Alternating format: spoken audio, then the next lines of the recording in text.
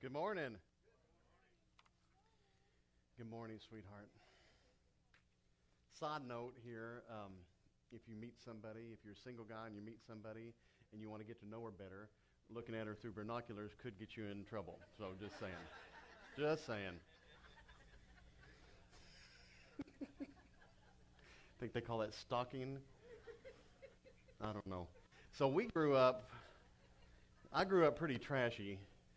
And I'm still a little trashy, but I've grown out of some of that. But we didn't use binoculars a lot, but we'd go over to Uncle Alan's house, and Uncle Alan lived in town. And every time Uncle Alan got a new rifle, came with a new scope, and he'd be like, oh, you got to see this scope. And so we would all go stand on the front porch and take turns looking out that scope. Because when you're trashy, you don't think about that until the neighbor calls and says, why are y'all standing on the porch with a high-powered rifle pointed at my house? Anyway, be mindful of where you look. Oh, be careful, little eyes, what you see. I have spent the last couple of weeks talking about the blesseds. Jesus got up in front of the disciples and a crowd of people. The crowd had shown up to see him do miracles. They wanted to see the hand of God, which I've heard lots of messages on that. That is not inherently wrong. Okay? It's not wrong to want to see what God can do for you. What becomes problematic is over time, if that's all we ever want, is, what can you do for me? Not ever considering what we may be asked by God to do, or moreover, what we need to be doing in our lives to create a better system or a better situation. Okay? And so they had gathered because they just wanted to see miracles. And Jesus, he steps up to the plate and he begins to speak, and he starts saying, "Blessed are the poor in spirit, for the kingdom of heaven is theirs." And then he said, "Blessed are those who mourn, for they shall see comfort." And those were the last two messages. If you didn't get to see them, hi Facebook crowd, they're on Facebook from the weeks past. You can go back and listen to them. And the reality is Jesus is going, you can have this goodness, you can have this wonder, you can have this life that's miraculous. You can have good things in your life all the time. It doesn't have to just be when you show up to watch me work. If you'll do these things, you're going to see more blessedness in your life. And really, I've been kind of juxtaposing here blessedness versus normal, right? I don't think it's got to be you're either blessed or it's bad. I think some of us just get in the routine or the rut of just normal. This is just normal. And Jesus is going, you can have a new normal if you'll do some things that cause and create blessing. And so, if you've been coming to church here at all over the last 10 years, one of my favorite characters to talk about is Joseph in the Old Testament. And generally, I talk about everything Joseph went through. I want to fast forward today. So, 14 years later, Joseph had been sold into slavery. He was a slave, and then he gets thrown into prison. He has this messy life. And then he understands that there's going to be 7 years of good and then 7 years of famine. And him knowing that, him knowing the dream, if you don't know that story, it's in Genesis. You should go read it. It's a great story. So 14 years later, and that's after the 20. So he was 17 when he's thrown in, or when he's sold to slavery. 20 years, he's either in prison or a slave. And at age 37, he gets the accolades. All of a sudden, he becomes what God told him he would become 20 years later, and it still takes 14 years to get to the end of this thing. 14 years after God did everything he said he was going to do, so now that's 34 years, Joseph is now a hero. He's now a huge name in Egypt and in Israel, and we still talk about him today. 14 years after the promise begins, everything that was ever said about him happened. Everything God said happened. All this blessedness happened. That's when he's blessed. You can bet he's not blessed at the beginning of the 7 years of promise because he's still dealing with his brothers and his family and trying to get all of Israel in there. And you can sure bet he's not feeling blessed when he's in the 7 years of famine. But at the end of that, when the famine's released, all of a sudden, you get to watch him be blessed. Now, another guy I like to talk about is Nehemiah. So Nehemiah grew up a slave. When Nehemiah is in his early 20s, he had never been to Jerusalem, but he heard that Jerusalem was in shambles. And he goes to his master and says, would you give me permission to go to Jerusalem and help rebuild the city and to rebuild the temple, and then I'll come back and be your slave some more. Blessed. When we think about Nehemiah's story, and in fact what we find out is that his king, his godless king, his king that has him as slave, says, not only will I send you, but I'm going to send workers to go help you, and I'm going to fund the thing. Blessed. Blessed. Daniel, we read about Daniel in the lion's den and Daniel and, all the stuff that's happening when he gets captured into slavery. And we watch Daniel work for 3 separate kings. And all the time he's working for those kings, people hate him and people trying to kill him, but all the time he's blessed. And so whether it's Daniel or whether it's Joseph or whether it's Nehemiah, we can go look at their blessed times. But what we got to do today is we got to back up and go look at the hard times. Because it's in the hard times that we achieve what it's going to take to be blessed in the blessed times. Number 3. Beatitude number 3.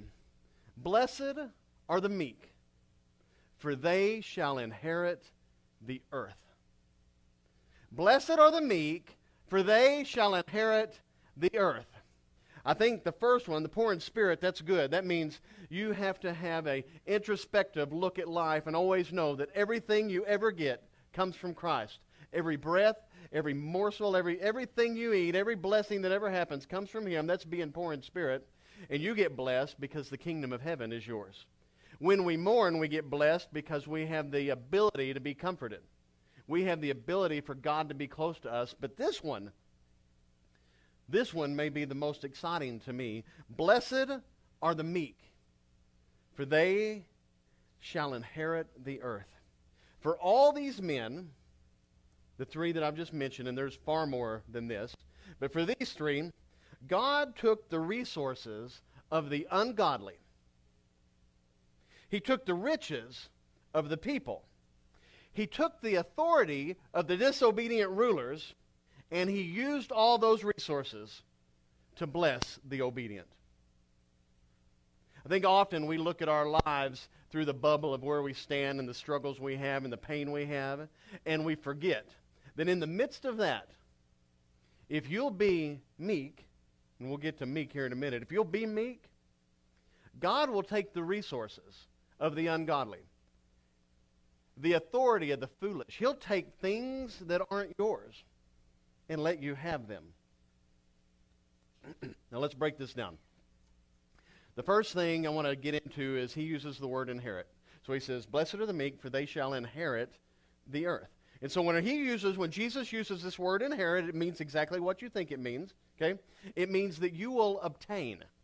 You will take possession of, and then more specifically, by way of inheritance. Now, if you haven't ever inherited anything, this may be a crazy thought to you. All my people live to be old. So I haven't inherited anything yet. Okay? But I got my eyes on some stuff, In fact, just like if we're being honest, my grandfather got remarried a couple of years ago, or I guess last year. I guess this year. I don't know. It's so like I'm out. He married somebody my wife's age, and so it's frustrating. And we were talking to him because we're like, dude, you got 4 kids, 11 grandkids, 25 great-grandkids, and like,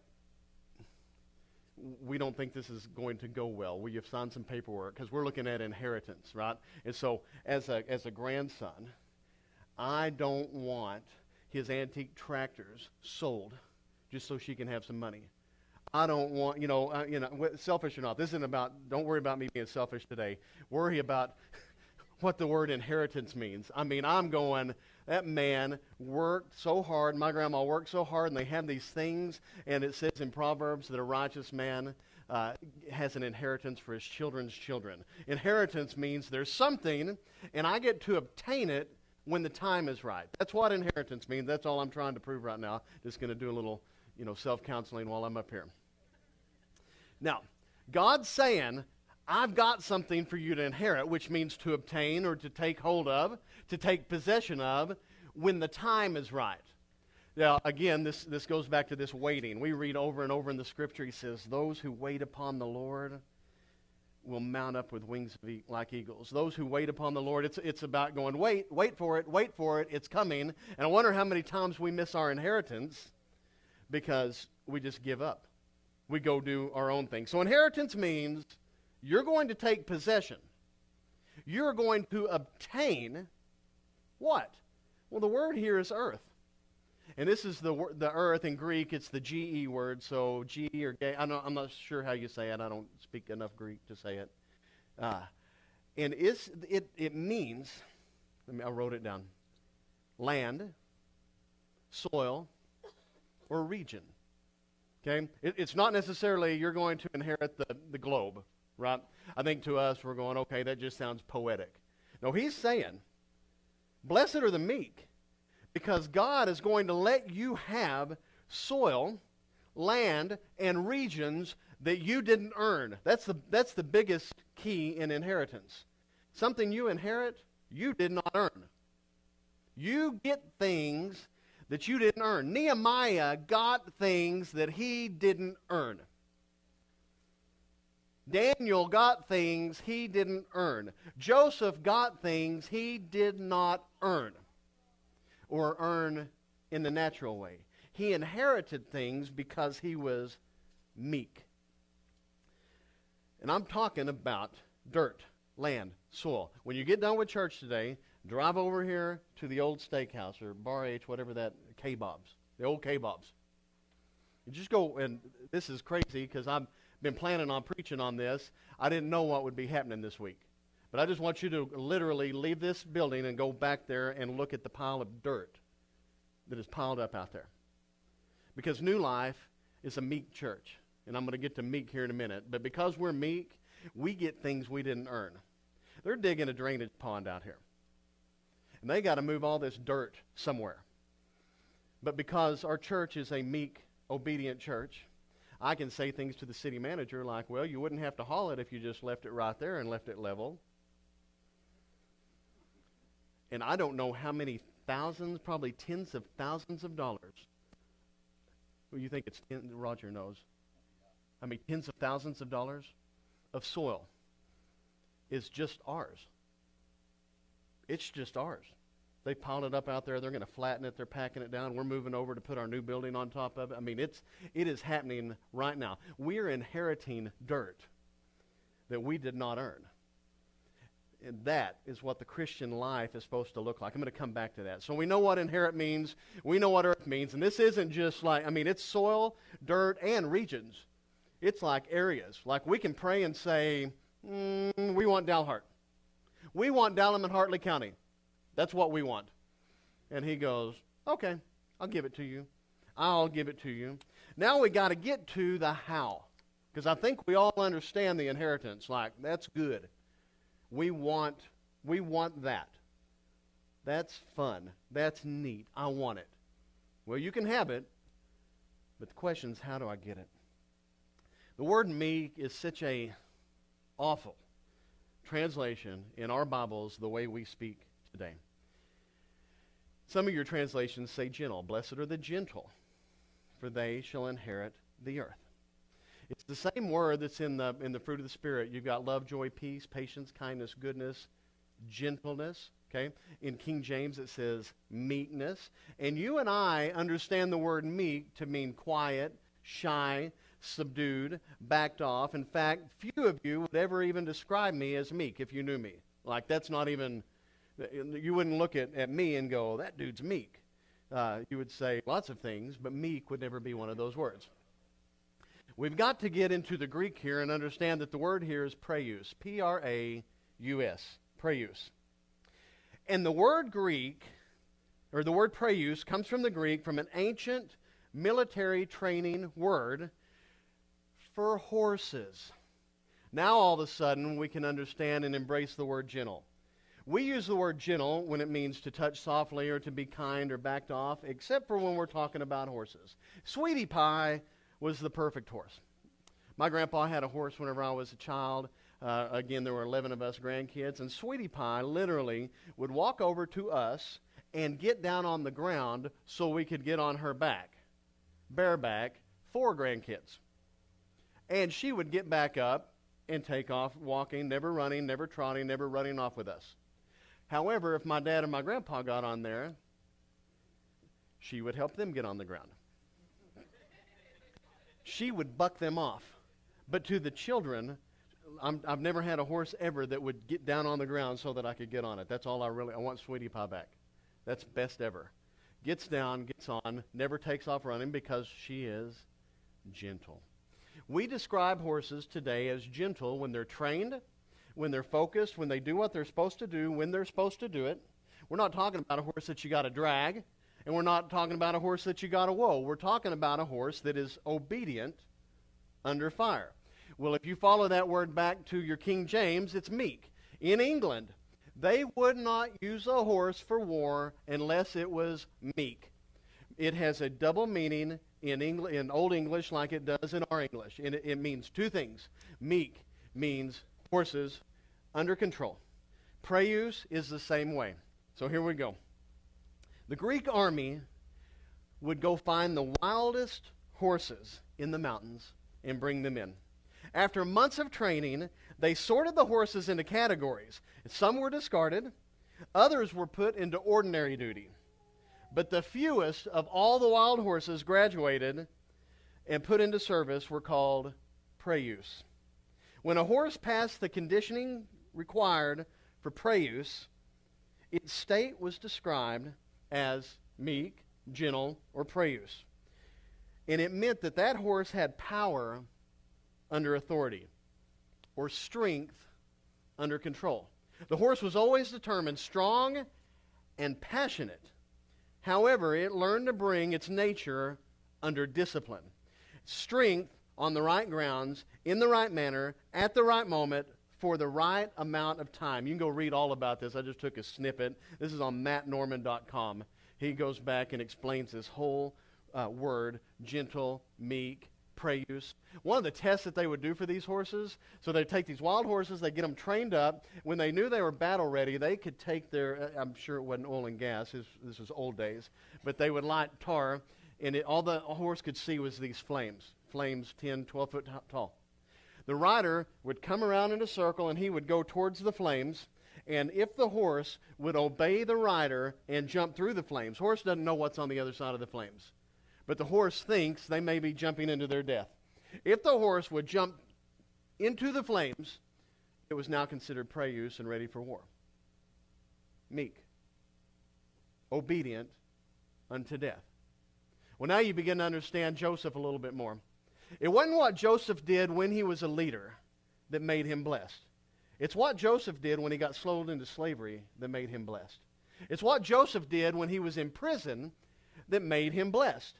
He was obedient to God when the circumstances were all wrong. Praeus doesn't mean I'm obedient when it's going my way. Praeus doesn't mean I'm obedient whenever I'm happy, or I'm obedient whenever when everything's lined up. It means I'm obedient when it's all falling apart. It means I'm obedient to God when it's a mess. And the easiest thing for us to do as Christians is to check out of our responsibility when the people that we're dealing with have checked out of their responsibility. I guess, if you're like me. That's what your neighbor struggles with. The person sitting next to you has a hard time, not you. Acting upright, being righteous when they're being wrong. And somehow, as a church, we've gotten where we feel entitled to that. It's like, well, I would act right now, but you're not acting right, so I don't have to act right. Nehemiah got the full support of his king because of the kind of slave he had been. And I don't know that any of us have ever been in situations that are similar to slavery. Man, y'all are quiet. Sometimes we look at our work situation. Sometimes we look at our financial situation. Sometimes we look at what's going on in our lives. We're like, you know what? If this is what it's going to be like, Well, here's the cool thing. You don't have to be meek to be saved. You can be saved. You can follow the Lord and just have normal. But Jesus says, if you want more than normal, if you want blessed, be meek. Take Daniel. At what point do you think Daniel would get tired of it in his life? Just go read the book of Daniel. He's an old man, and at some point you finally would think he'd go, I'm done with you idiots. Not him. He was righteous until the day that he died because he was meek. He understood that it didn't matter what everybody else thought about what he was doing. He did what the Lord was asking him to do. Obedience under power. When I try to think about analogies that make this make sense, I always go to my sons and my daughters. I think really, as a church, we disconnect with the reality that we are sons and daughters of the living God. And when we're on the job, we represent our Father. I had a phone call. This is some time back. JB was working for me, and we had a contractor that was helping him. And JB got up that morning. They were putting in pipes for a fence, and they were using Sackcrete to do it. And I've been using Sackcrete since I was a young man, and I'm picky about my Sackcrete. That's just how it is. I want it to be wetter than it needs to be. I've pulled out fence posts, and it's all powdery years later. It's because they didn't get it wet enough, right? And so I realized the dirt soaks up the water, and so my deal is, and my dad's the same way, and if Dad was up here, we'd just be going, oh my gosh, just get frustrated. People don't put enough water in there. So I told JB that morning, I said, the contractor's going to get there, and he's going to tell you that's too much water. I said, but here's what I want. I want you to fill that hole up with water, then put a little Sackcrete, then a little more water, a little Sackcrete. I said, it's all going to turn out fine. It'll take extra days to dry, but that sucker, that's what I want. Okay. Well, just like Daddy said, contractor got out there and didn't like the way he was doing it, and I ended up on the phone with this sucker who's yelling at me while he's yelling at JB. In fact, when I answered, I heard him yelling at JB.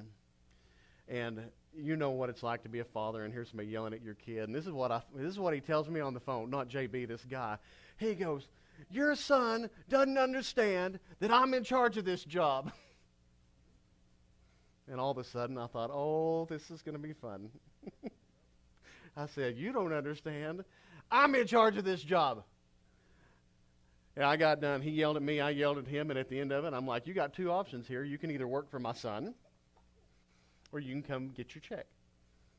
My point in telling you this is what I believe God does. This is the way God sees us. He's not concerned about how old you are or how long you've been a Christian. What he's concerned with is you're his son. You're his daughter. He's in charge of the job. He's called you to do it, and he doesn't care if the governor comes in. He doesn't care if the president comes. He doesn't care who they are.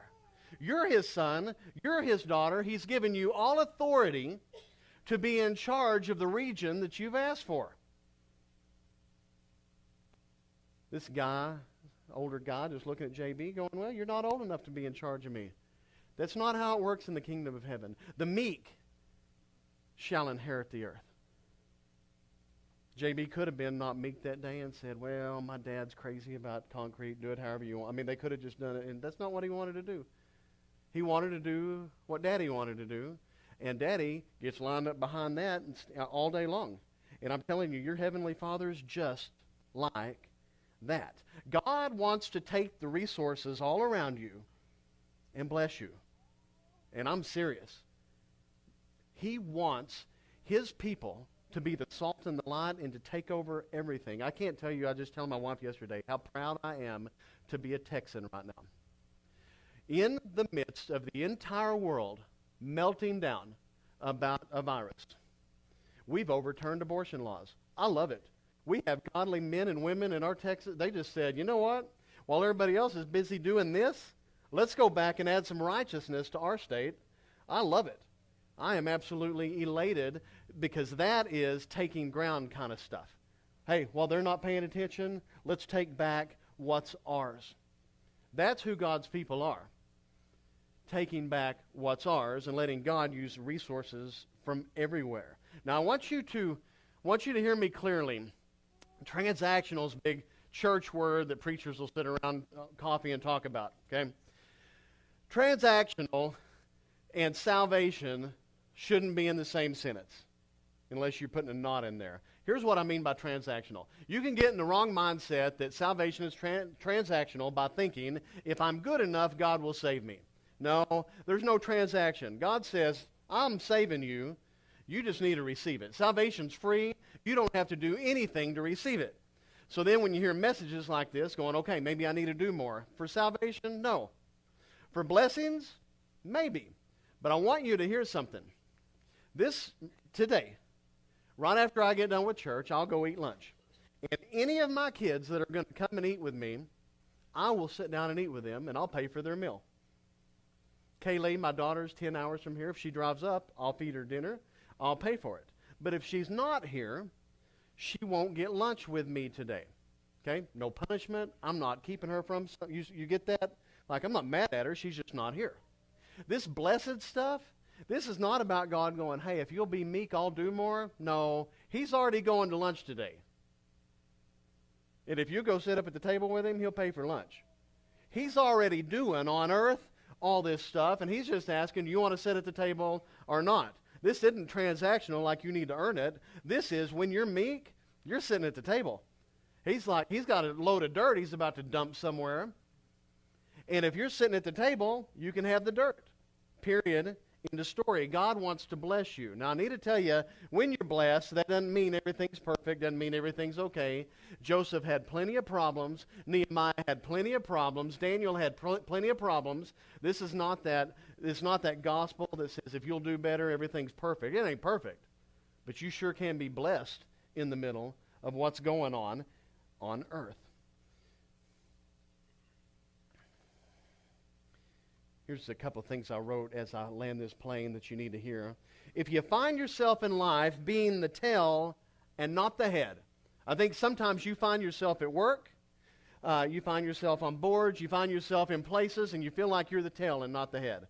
Well, God didn't call you to be the tail and not the head. He called us to be the head and not the tail. So if you find yourself being the tail in any circle of your life, number one, ask yourself, am I acting in blind obedience? You may be the tail because you're not living in the fullness of your power under authority. You may not be stepping out there in faith where he's asked you to step. Number two, if you're going, all right, I feel like the tail and not the head, and I'm walking in faith here, then you've got to ask, have you waited long enough?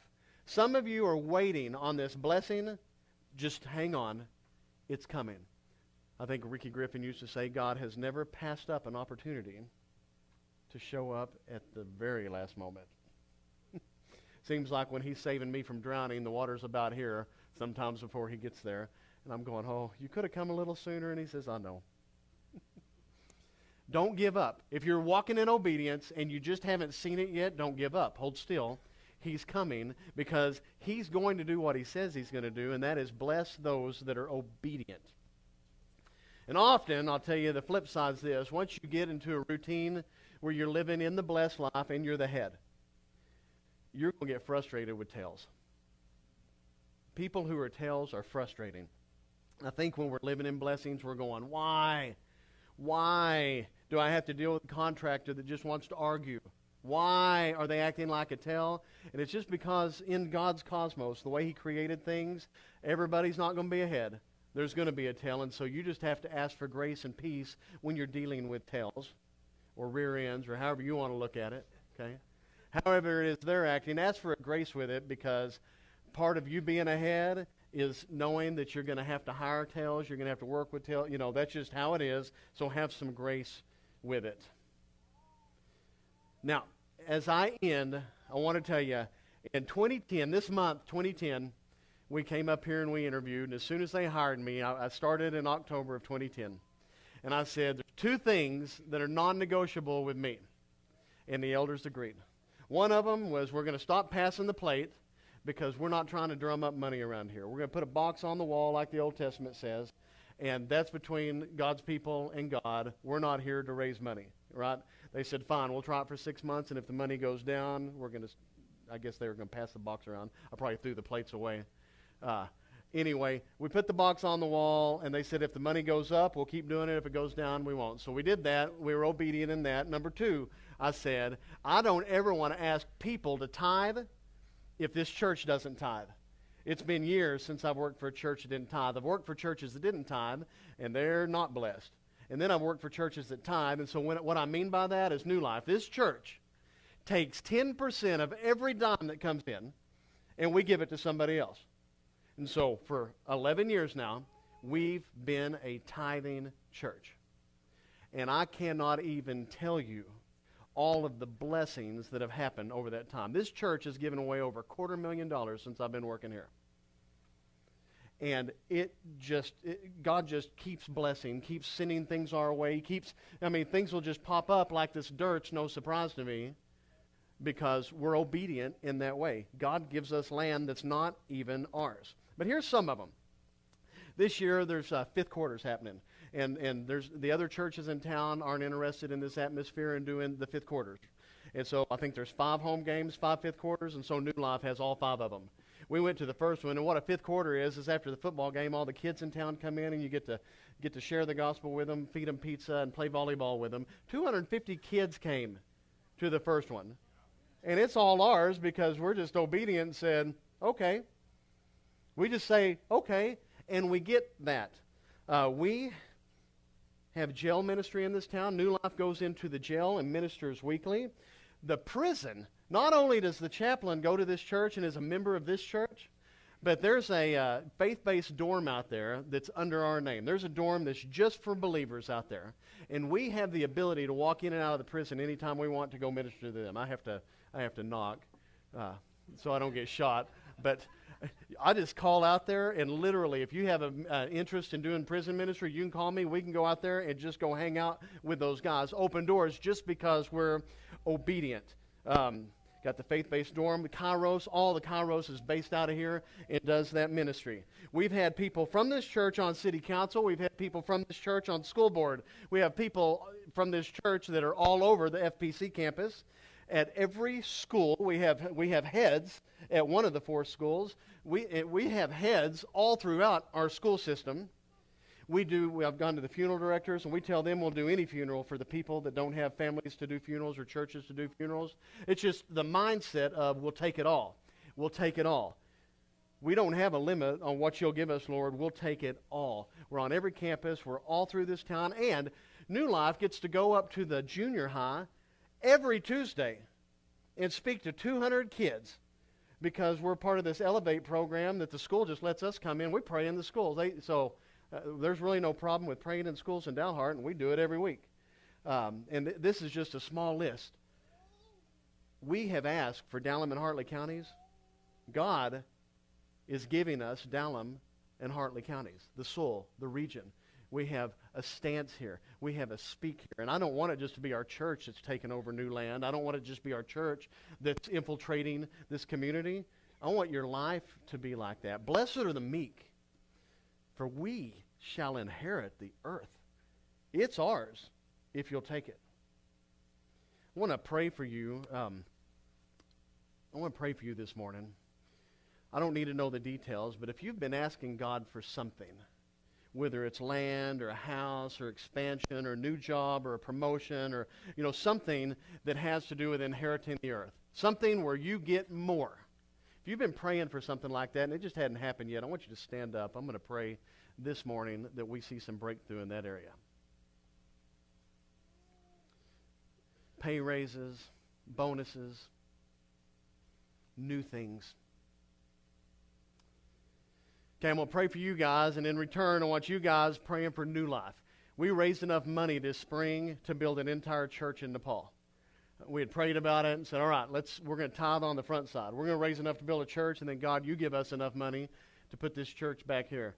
And so right now the dirt's coming in. We don't have the money to build the building yet, but the dirt's here. My wife's always talking about preparing for the rain. Faith means you're getting it ready. So we're putting the pad up. And so be praying that miraculously funds just come in that can build this building out here. Will you guys pray with me? In Jesus' name, Lord, we come to you, and we hear your word, we believe your word, and we know you to be a truth teller. You've told us that if we'd be wildly obedient, if we would be obedient and strong with discipline and self-control, that you're going to let us inherit things we didn't earn. Father, right now we got folks standing that have been praying for some things. They've been asking for some doors to open up, for some raises, for some promotions, for some property, for some house. You told us you'd do that. I'm praying this morning in Jesus' name that you do it quickly, that they would see that you're listening, that you would do it quickly, that they would see that you do what you say you will do. Father, I want to worship with blessed people. So bless us. In Jesus' name I pray. Amen. Hey, y'all have a great day, and when your thing happens, come tell me about it. That encourages me. Have a good Labor Day.